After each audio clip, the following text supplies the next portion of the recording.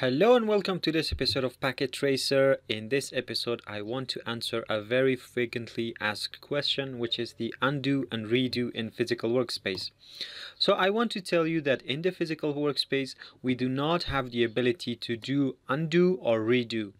Both of these features are not available in the workspace view. So whatever you do and whatever changes that you bring, it is all done and it can be only done once, and you don't have the ability to undo and redo, and this is just a limitation.